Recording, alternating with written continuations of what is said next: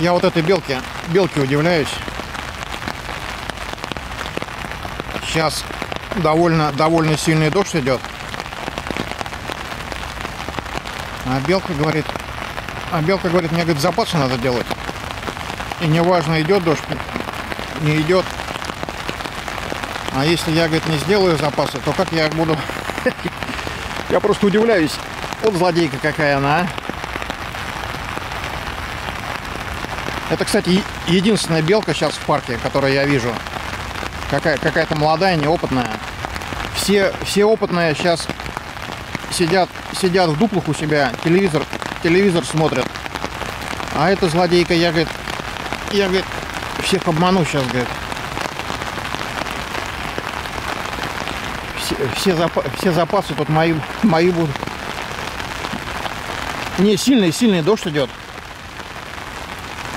Убежала, да, злодейка.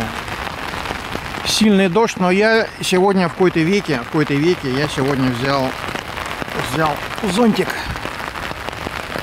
Сижу под зонтом. Не, но я все равно вымок. Пока шел сюда, был мелкий дождь, я под ним вымок немного. Но здесь я сижу, я не знаю, что делать. Я положил в кормушке корм. Белок тут нету. Даже последняя белка убежала. Она не выдержала дождя этого. Сейчас не лето. Белкам холодно мокнуть. Их сейчас здесь нету.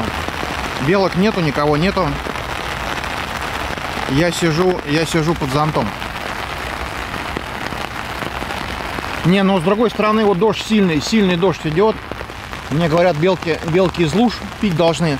Вот сильный дождь, никаких луж тут нету. Тут все впитывается моментально.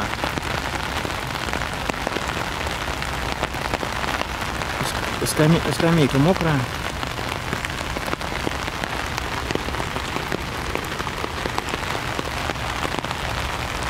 У кормушек никого тут нету. Решил снять такую зарисовку. Дождь. Ну, кстати, это довольно непривычно. Обычно белки все-таки в дождь выходят. У меня ушастик. Белка дождя всегда в дождь появлялся. Если долго не было, в дождь он всегда появлялся. Даже зимой, когда дождь шел, зимний дождь, я не видел ушастика 2 недели, что ли. И он раз и появился. А сейчас нет ни одной белки здесь, я не вижу. Старые белки бегали раньше, а молодые отсиживаются. Мы, говорит, не хотим мокнуть не хотим. И мышей нету. Мы, говорит, напились, говорит, вчера. Сегодня что-то неохота нам пить. Меня, кстати, спрашивали, зачем я снимаю мышей. Вот, сейчас дожди пошли, и все.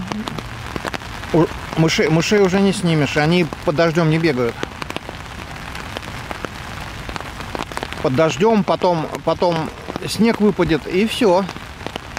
Сейчас еще, может, месяц поснимать можно будет. И после этого 6-7 недель, 6-7 месяцев никаких мышей не будет. Просто слой снега будет лежать везде. И никаких мышей не будет, да.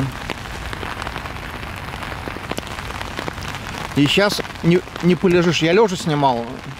Мышей приходилось ложиться. А сейчас куда? Я же в грязь это не лягу. Как снимать? Если даже мыши были бы здесь. Но мышей сейчас нету. Ну ладно, такое видео. Дождь идет, парк. Сейчас я, скорее всего, пойду положу еще орешки в кормушке. И все на этом. Пойду домой, наверное. Тут сейчас ничего не снимешь. Такое видео. А я сижу под зонтом, да. В какой-то веке решил зонтик взять. А думаю, что мокнуть. Тут плохо, что такая погода, плохо то, что обещали, что дождь будет все время идти. Если бы ливень там час, допустим, полил бы и перестал, можно было бы поснимать. А если такой ливень постоянно, целый день, это никак не снимешь. Ничего не снимешь. Третьей руки у меня нету. Я имею в виду, у меня тросточка, фотоаппарат и зонтик. Надо 3 руки минимум. Ну ладно, тросточка, можно где-нибудь опереться там, постоять, но все равно 2 руки уже не погладишь белку, она уже не сядет тебе на руку. Не интересно так снимать, если что. И да, белок нету здесь. Я смотрю, белок нет. Но я вот, которая бегала здесь, это вторая белка, которую я видел. Еще на входе одна бегала. Прибежала, я орешек ей дал, и она убежала. И все с концами. Вот и все с белками. Ну ладно, все.